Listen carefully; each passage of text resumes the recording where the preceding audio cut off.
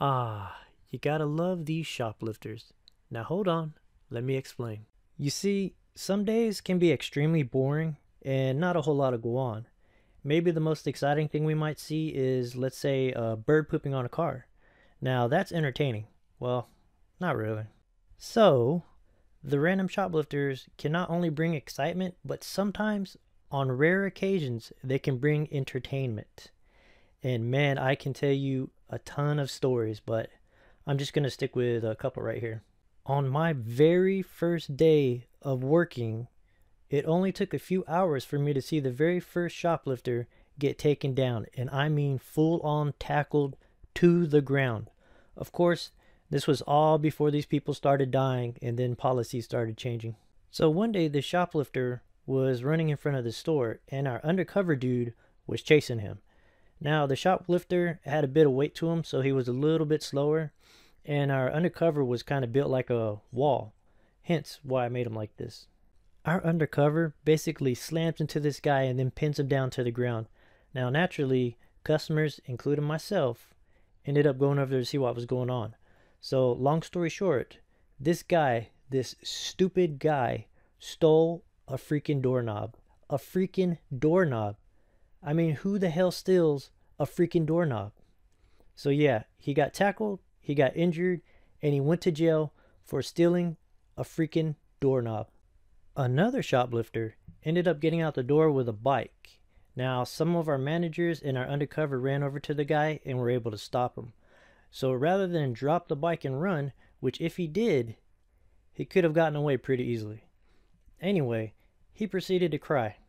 He was rambling on about all kinds of junk about his dad being the mayor of Taterville. Now, Taterville is basically in our backyard. They have a bunch of country-ish people, if you will.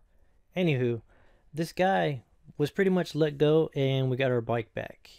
And I always wondered if he was telling the truth about his father.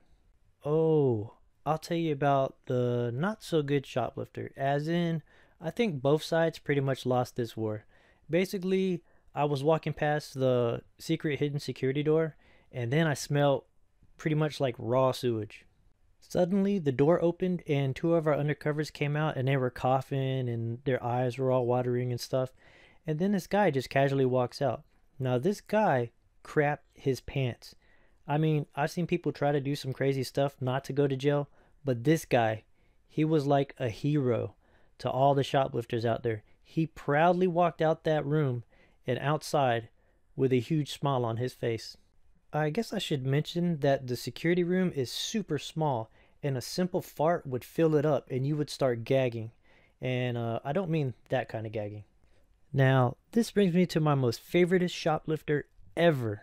I'll call him Deli. Now, you can tell he's kind of special to me because I actually gave him arms right away. Anyway, this guy was a hobo, but not just any hobo. He was the drunkest hobo that I know in town. And let me tell you, the stories that I could tell about this guy, I could do an entire episode on. But I would have to make it rated R, so I think I'll hold back. Well, Deli was always hanging around and he was always stealing beer. Now, we knew he was stealing beer, but no one physically seen him do it. Hell, they didn't even know when he came into the store half the time. This dude was a drunk ninja. Now do you see why he's my favorite hobo? Eventually, everyone gets caught, and he was no exception. But here's the kicker. He was so drunk, he couldn't get the alcohol out the door. It ended up falling down to the ground and shattering everywhere, right before he exited, which meant we couldn't charge him. So, the undercover told him he had to leave the premises. Now, we had just pulled a row in, and that's when I saw him. And of course he saw us, so he came over to say hi to us. Now, as he's staggering over to say hello to us, the cops roll up. And the cop walks up to him and tells him he's basically got to leave the premises. So he calmly looks across the road, throws his hands up in the air like he's framing a shot. And then he slowly moves his hands. Now, this guy did some kind of Jedi mind trick, because he started walking right after and he wasn't staggering or anything. He was going almost in a completely straight line. This guy is legend. Anyway, I'll leave you with a little bit of advice. Don't steal anything unless you want to get banned from a store. And if it's a big retail store, you're banned from all of those stores. So take that under advisement. Now, if you happen to steal under $100, 90% of the time you're not going to get charged, but you will get a ban. So ask yourself, is it worth getting a ban over stealing?